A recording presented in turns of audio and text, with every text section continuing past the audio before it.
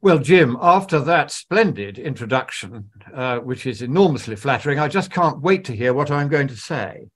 But first of all, I'd like to pay tribute to you and the Irish Climate Science Forum and, of course, Clintel for having arranged this series of lectures and for having allowed me in particular to give this talk on the uneconomics of net zero. Now, you've already seen the abstract. What I'm going to do here is to suggest that if we agree upon a few very simple points that are also scientifically and economically irrefutable and unchallengeable, and which, if taken together, demonstrate that it's better to do nothing at all about global warming than to trash the economies of the West in the name of saving the planet from a non-threat, then we can put before our governments a program which will enable them simply to turn 180 degrees and say, right, we've had enough of all this. And as you will see with the bottom line of this abstract, the conclusions are quite startling, but they are fully justifiable and will be justified as I talk. Now, there's been no global warming for 8 years and 5 months. This is exactly the kind of information that economists who wish to represent the climate properly in their integrated assessment models, which combine the climate and economics in a single model, they don't get this information because the mainstream media won't convey it, and nor will the academic world. So they're cut out from hearing any but just one narrow side of this discussion. Now, this is done in a highly organized way. The suppression of free speech in Britain, for instance, as far back as 2003, the socialist government passed a law changing the obligation of impartiality for the BBC and other broadcasters who were doing news and covering matters of political controversy by saying that you didn't have to be impartial anymore, you had to be duly impartial. Whereupon a few years later, very quietly and almost entirely unnoticed, the regulator, Ofcom, issued the following guidance, which you see on the screen. And they say, an example of an issue which Ofcom considers to be broadly settled is the scientific principles behind the theory of anthropogenic global warming. So that's why we get outright bias in the media, which will not represent both sides of this story at all. And of course, science and free markets and free debate and democracy cannot work for as long as that continues.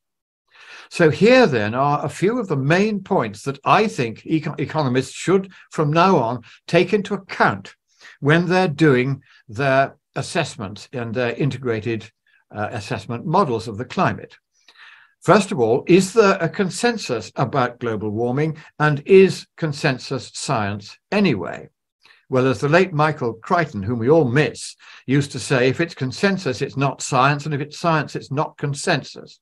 Consensus isn't part of science, and it hasn't been since Aristotle, 2,400 years ago, made it explicit that argument from consensus was a conflation of two logical fallacies, the fallacy of head count and the fallacy of appeal to the supposed authority of imagined experts. And as we shall see, one of the reasons why you can't rely on there being a consensus is that there actually isn't one. Here is the paper which more than any other suggested that there was a consensus. This was Cook et al. In 2013, University of Queensland, and they said 97.1% of scientists who expressed an opinion among 11,944 science papers published in the 21 years 1991 to 2011 endorsed the consensus proposition that global warming is chiefly anthropogenic. Note that that's a milquetoast proposition. It doesn't say anywhere or to any degree that even if we were responsible for global warming, it's also dangerous. However, that didn't stop Mr. Obama from saying that 97% of scientists agree that global warming is real, man-made, and dangerous. Similar things were said in the British Parliament about this paper. However, we came along under Lee Gates and did a paper in Science Education a few months later in which we refuted Cook's paper because I'd got hold of Cook's own list of how he and his co-authors had marked all of their 11,944 papers.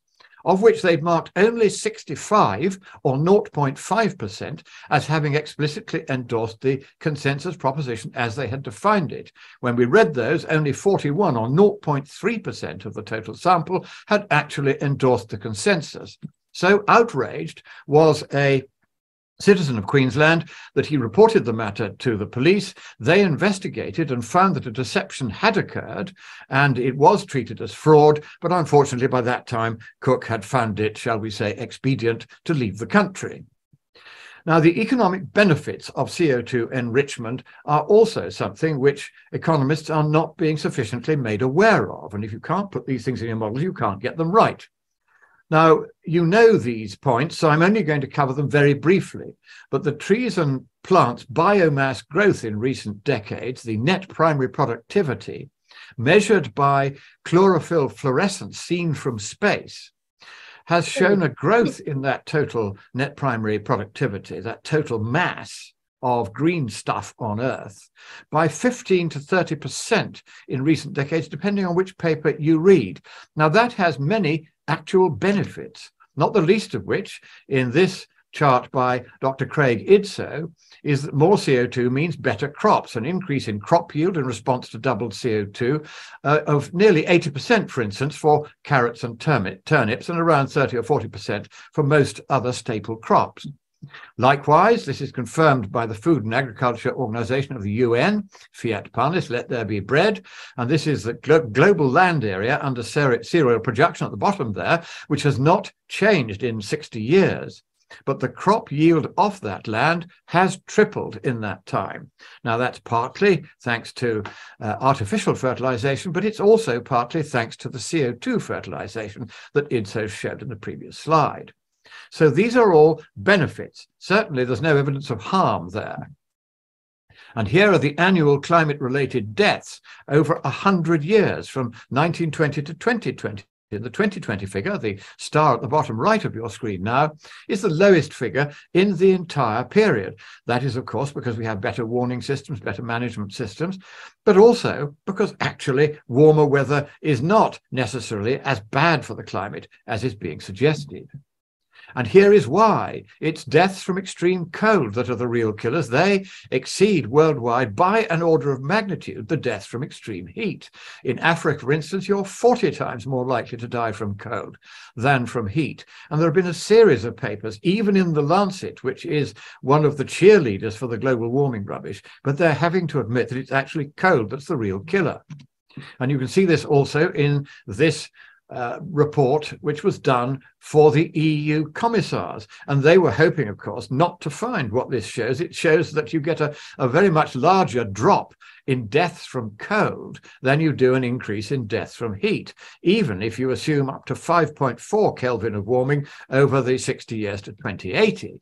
And here you can see the net lives saved, and they grow the more the temperature grows.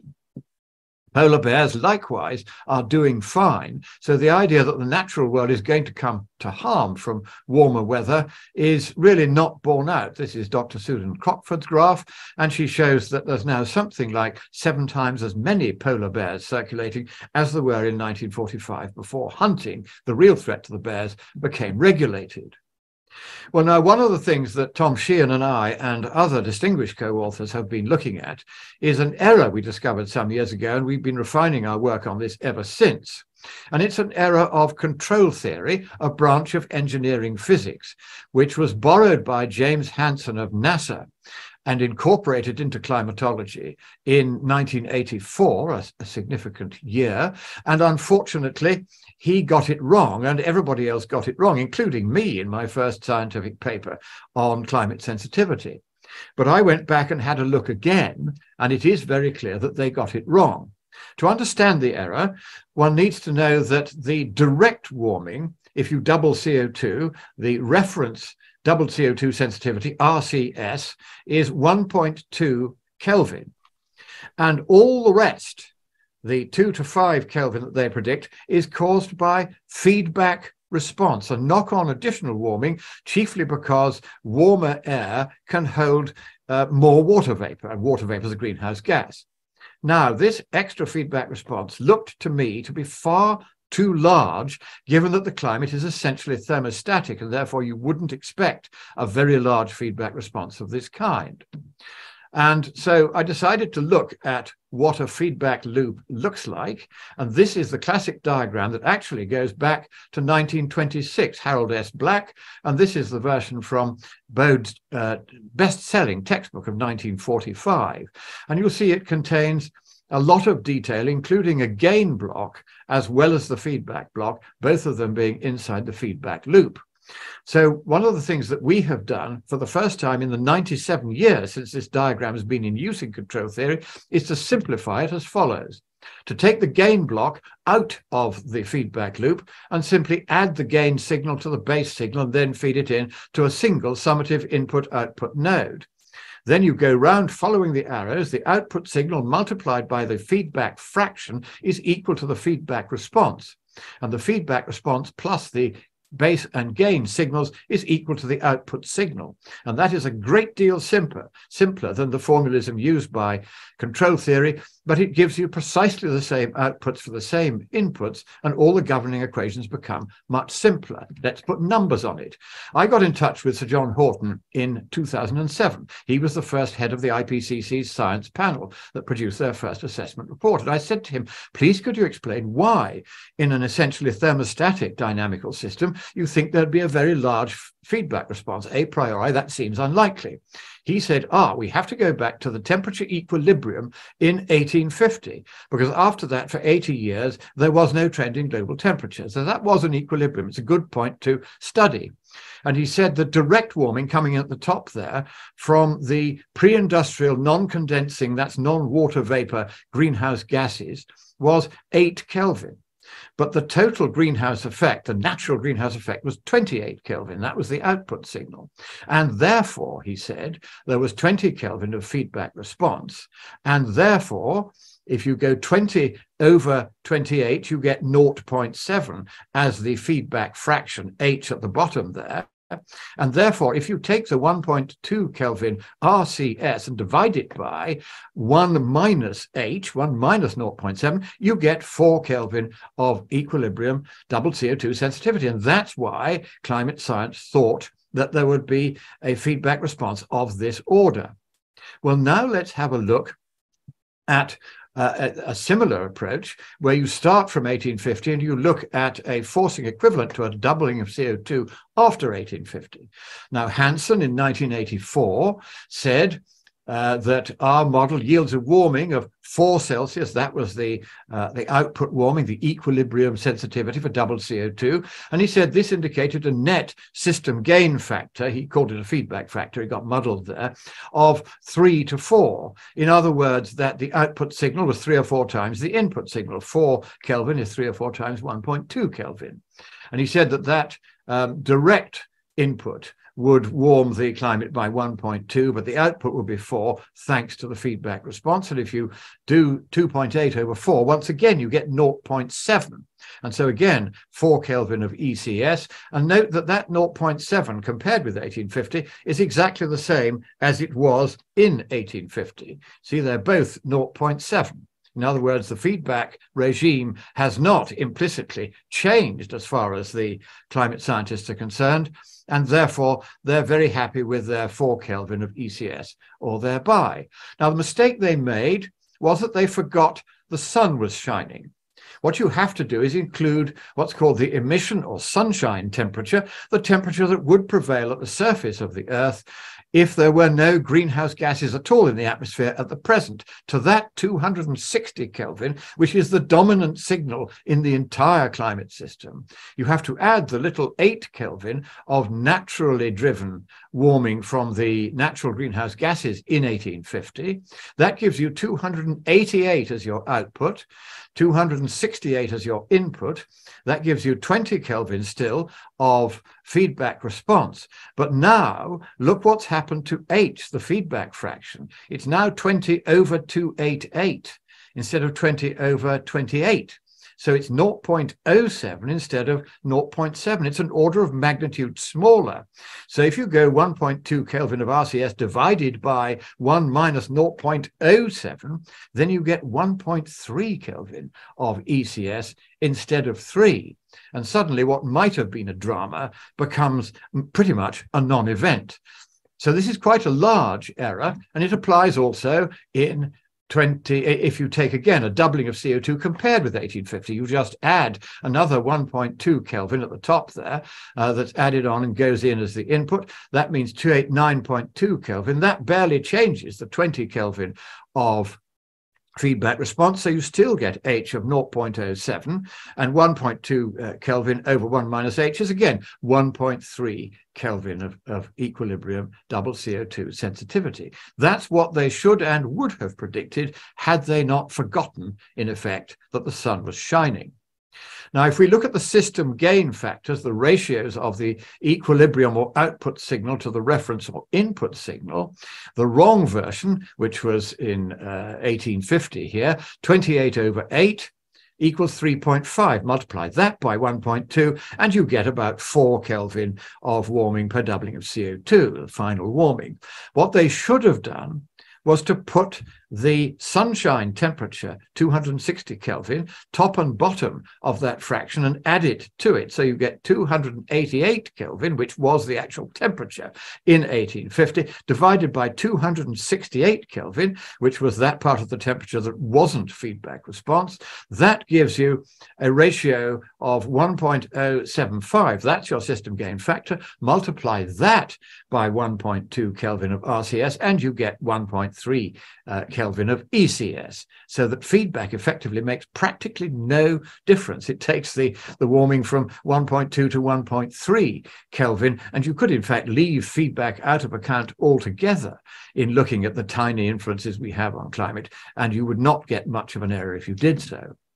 Now, here are two diagrams, this for 1850 and the next one for 2 times CO2 compared with 1850, where we compare on the left the wrong way of doing it that they've used until now, and on the right the right way of doing it. I'm not going to go into these in detail, but these are here so that those of you who want to understand exactly how badly they got this wrong can look at these two diagrams and weep. Well, now, why did they get it wrong? They got it wrong because in control theory, an electronic circuit for which these mathematics were originally derived, or a factory process controller, the feedback response exceeds the base signal by orders of magnitude. So you can do a differential analysis, and that's what control theory usually does. And they simply don't allow for the base signal at all in that calculation. They just look at the gain signal and the feedback response. And that's fair enough. But in climate, it's the other way about. The base signal, the 260 Kelvin emission temperature, caused by the fact that the sun is shining, like it or not, that is orders of magnitude greater than the feedback response, and therefore you may not use differential feedback analysis, and yet differential feedback analysis is precisely what the climatologists have used. And it is this simple error that has led them to think there must be a lot of global warming rather than that there might be a lot of global warming, but that so far that doesn't seem to be what's actually happening, as we'll see later. So one final point on this, that if you work backwards from the IPCC 2021 estimate of 2 to 5 Kelvin of ECS at the top there with a central estimate of 3 Kelvin, and you then work out the feedback strengths that are implicit in that ECS, you find that the interval is only 0.23 to 0.26 watts per square meter per Kelvin, an interval of only 0.03 watts per square meter per Kelvin. And what that means is that we simply do not have a sufficiently well-resolved knowledge of the initial conditions that inform any of our calculations on the climate to be able to determine exactly where on that interval the feedback strength actually comes. And as you can see, if it's only 0.3 watts per square meter, and that gives you a 2 to 5 Kelvin range, it means that any attempt to try to project or predict ECS by reference to feedback analysis is doomed to failure. It's no better than guesswork, but that didn't stop the IPCC in 2013 mentioning feedback more than 1,100 times. So now, how can we predict global warming? And we can't do it by feedback, that's clear. So we've got to find a method that doesn't use feedback response. And the first of these that I'm going to give you is the energy budget method. Now, this was invented by Gregory et al. Back in 2002. And the virtue of this method is that it doesn't require any knowledge of feedback strengths of any kind. And it really relies on only 4 or 5 quantities, which are relatively well constrained, or at least thought to be so. And if you take the mid-range estimates in bright blue here of these 5 quantities and put them into the equation in green in the middle there, then you find that yet again we get 1.3 Kelvin of ECS. Now, the next thing we can do to confirm that that's right is we can look at in red the intervals, the ranges in which each of these variables come. And these are the officially published ranges in various papers. I haven't given you all the references here, but anybody who wants them, they can ask afterwards and I'll see they get it. And you can then do what's called a Monte Carlo simulation, invented by Stanisław Ulam when he was on the Manhattan Project. He was a wonderfully intuitive Polish-American mathematician. And in this way, we can find that, sure enough, the peak of the Gaussian distribution that you get when you do this, which is slightly right-skewed because of the rectangular hyperbolic response of feedback in the climate, it's still 1.3 at the peak, and the interval is 0.9 to 2 Kelvin to 95% confidence. So 1.3 again, and that's our second method, which is really a reinforcement of the first. Now, our third method is we can use observation. In 1990, scenario A is closest to observed outturn. There were 4 scenarios, A to D. But the reason why scenario A is closest is that on scenario B, the predicted annual emissions were made on the assumption that there would be no increase in those annual emissions compared with 1990. Well, this graph shows that, in fact, there's been 53% more emissions already than 1990. So scenario A is definitely the right scenario to judge the IPCC on and to use for our observational basis. Now, here we see that in scenario A, a rather useful fact is here. It's a very good rule of thumb. They say that at mid-range, ECS is 10 times their predicted decadal warming. They predicted 0.3 Celsius per decade of warming on scenario A, and they predicted 3 Celsius of ECS, or of course, therefore, 3 CS by 2100 under scenario A, the two having approximately the same forcings. But the observed warming in the third of a century since we've been able to test this prediction has only been 0.14 Celsius per decade, which implies 1.4 Celsius of ECS. Notice that this completely different method is giving us much the same answer as we got by the previous 2 methods. This is known as coherence in science. And here we've already seen, of course, the corrected 1850 method. Once you correct their silly mistake of control theory, it's 1.3 Celsius. The same for double CO2 compared with 1850, it's still 1.3 Celsius. Pretty much it doesn't matter what you do. If you do it rationally, you get 1.3 Celsius of ECS, of which 0.3 Celsius has already happened this century. So there's only about 1 Celsius to go. And after that, the fossil fuels will have run out anyway. So how much emissions can the world abate? Let's pretend that we're so terrified of another 1 Celsius at most of global warming that we still think we ought to curb our emissions. Well, good luck with that. This is NOAA's graph. They are, of course, cheerleaders for the global warming nonsense. And you'll see all the way through, I've tried to use these cheerleaders, these true believers as our sources, because that gives you one less thing to argue with the other side about. And what you see here is that trillions have been spent, and yet nothing has been gained. The increase in anthropogenic cumulative radiative forcing has continued in an absolutely straight line for 30 years since they first made these predictions in 1990. Now, we can use that as the basis for a first-order estimate of how much global warming we might actually succeed in preventing if we were to change that by getting the whole world to move more or less directly, not straight to net zero, but stepwise to net zero, following the green curve that comes out from the 2020 line to the 2050 line. And you'll see that that means we would abate half of the next 1 watt per square meter that would otherwise occur. That's the red dotted line extrapolating from what we've just seen. And that would be half of the 0.4 Kelvin of warming that occurred over the period. So the global net warming stopped by 2050, if the whole world went to net zero, whatever that might cost, would be just 0.2 Kelvin. And that's quite a good and reliable first order estimate. There's not much to argue with in that. You can tweak it a little bit. You might use a different temperature data set and say it might be 0.3, but it's there or thereby. Well, now the infinitesimal effect of net zero can then be apportioned across the world, 0.2 to 0.3 Kelvin, as we've seen. The West, a bit less, the USA a bit less, the UK a bit less. For Ireland, which wouldn't fit on this slide, you just divide all the UK figures by about 10. So you can see an individual nation, unless it's as big as the US, the amount of warming you forestall is completely negligible, even if you carry on the estimate as far as 2100. Now, UAH are the emboldened figures here in red, and the paler figures in red are GISS.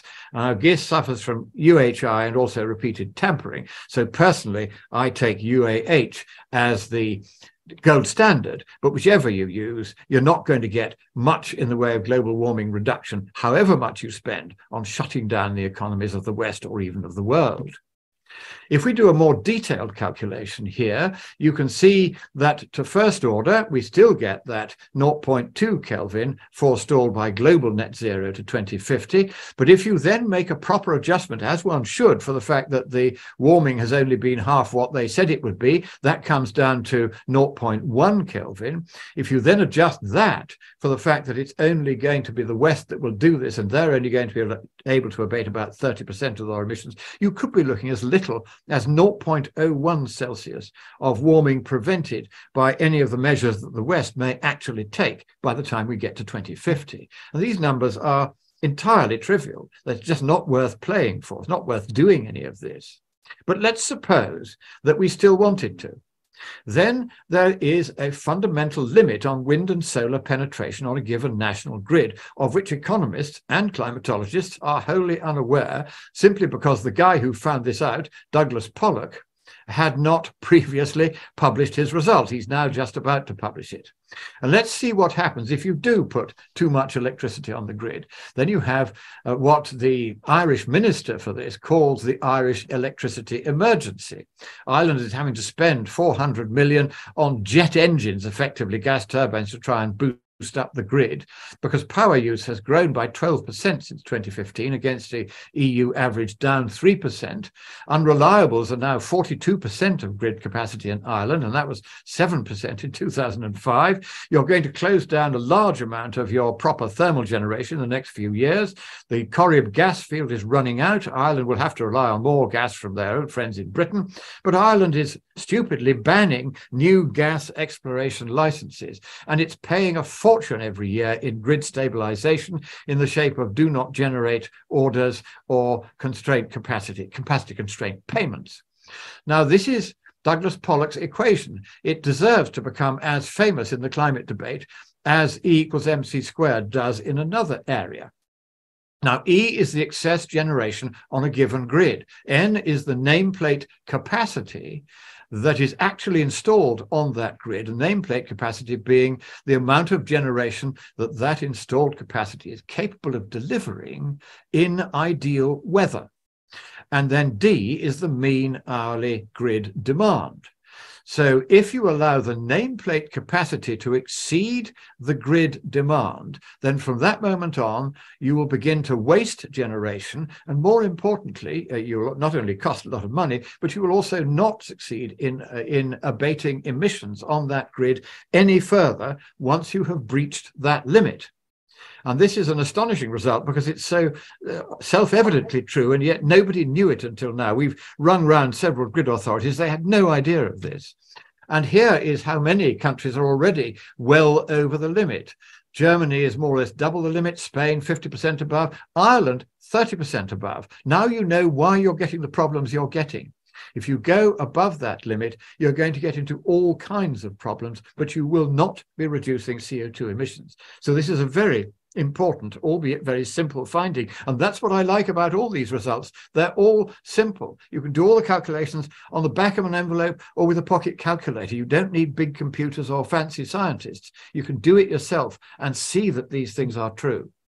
Now, if America, which is about halfway at the moment to its Pollock limit, were to double up on its wind and solar, how much global warming would that abate? Well, what we can say is that the percentage of the US grid emissions abated would only be about 1%, given the current mix of backup fuels. If, on the other hand, you had gas backup only, that would go up to 12%, but only because you've replaced other fuels such as coal with gas.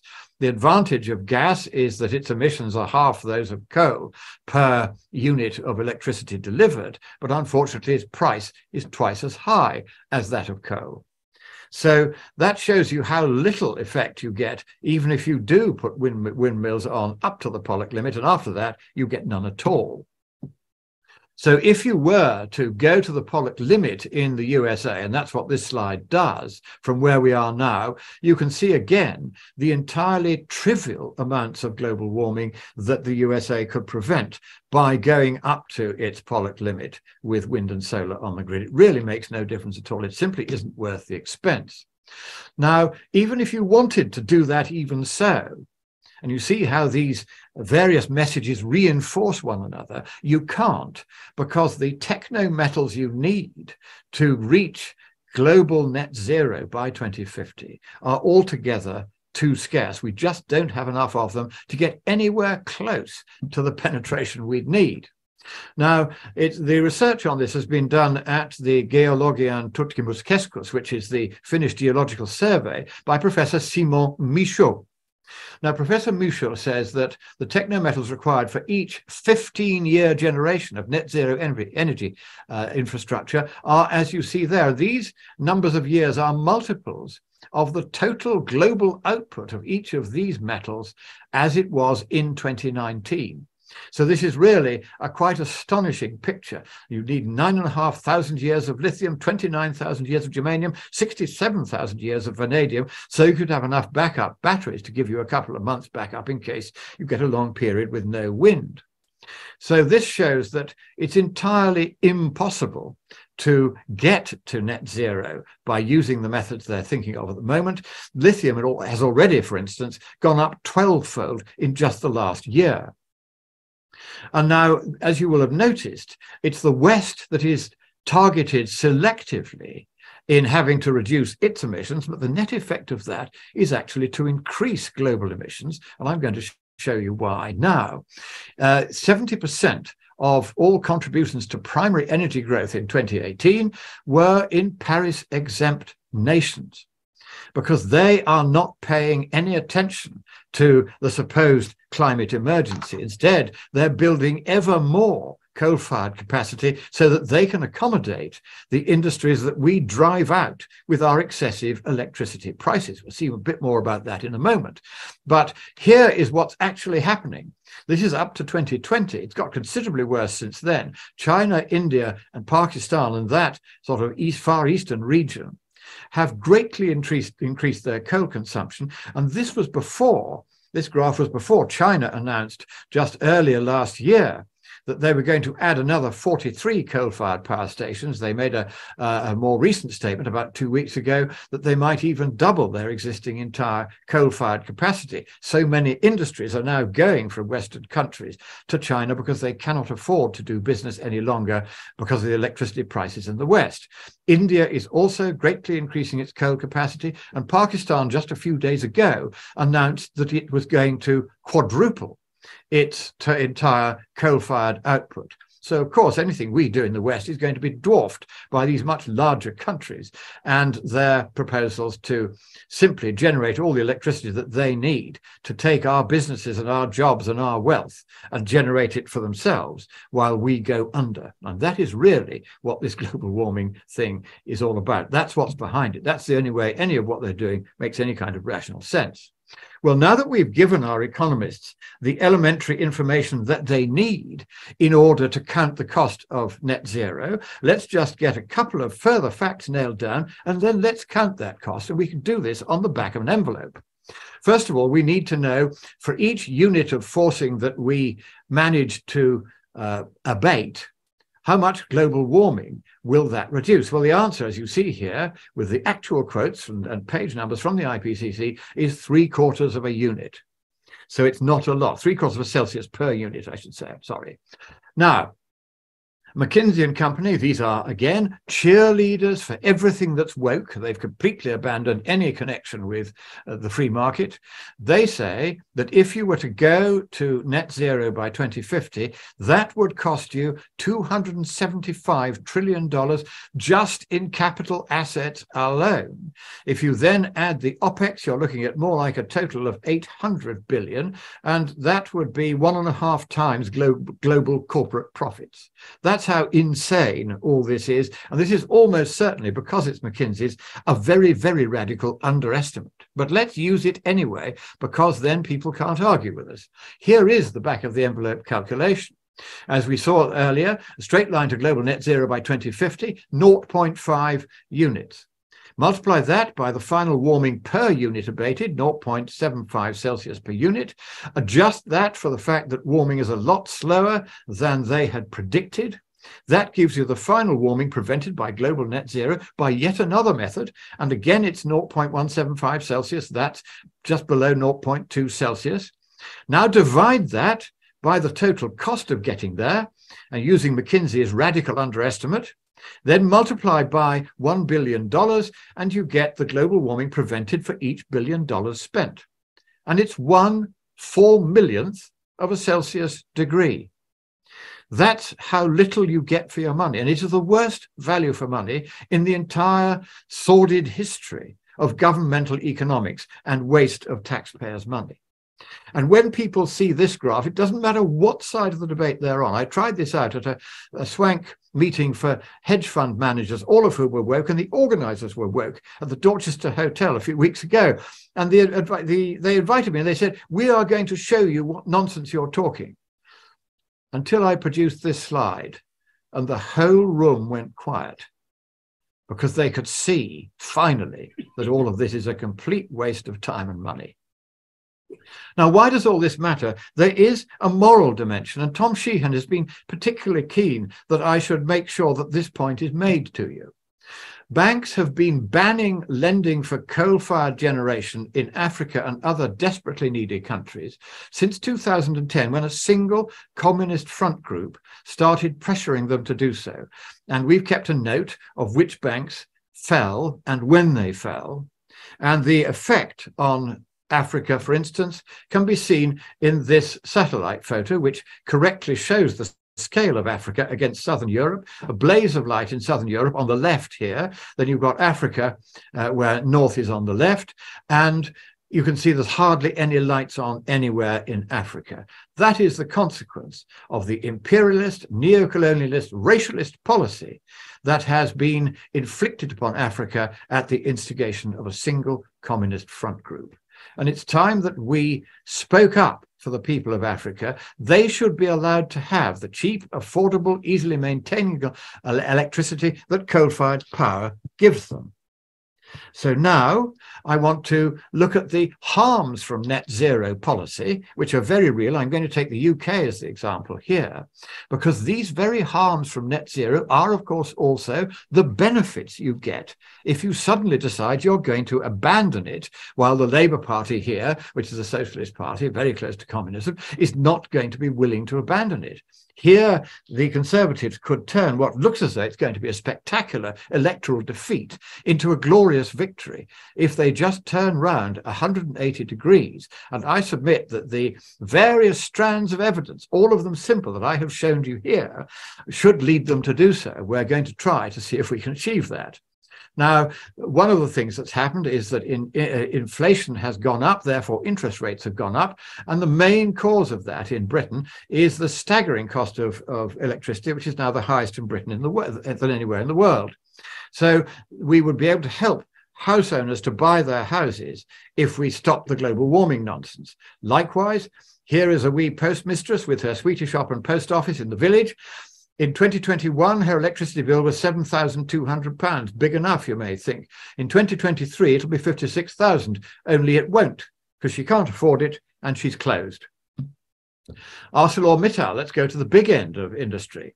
They're shutting down blast furnaces in Bremen and in Hamburg. Why? Because they're facing a tenfold increase in gas and electricity prices. The same thing with Jingyue Steel, which is closing its 2 furnaces in Scunthorpe with a loss of 4,000 UK jobs, unless the UK government, which is very good at bailouts these days, gives them something to help with their tenfold increase in the energy cost. Energy is the main cause of UK corporate bankruptcies at the moment, and the rate of those bankruptcies, you won't see this reported in the mainstream media, is surpassing even the 2008 financial crisis. So here are the various constituencies that would benefit if the government stopped following the policies listed here. Everyone who uses electricity, everyone who wants cheap electricity from coal, everyone who wants to keep their gasoline vehicle, everyone who wants to keep a reasonably functional heating system in their house, and everyone who has an uninsulated house will be forced otherwise to no longer be allowed to sell it under the latest legislation. So these are the opportunities for parties to turn round their fortunes by just bringing this climate nonsense to the E equals N minus D. That's the end of my presentation. I'll be happy to take your questions.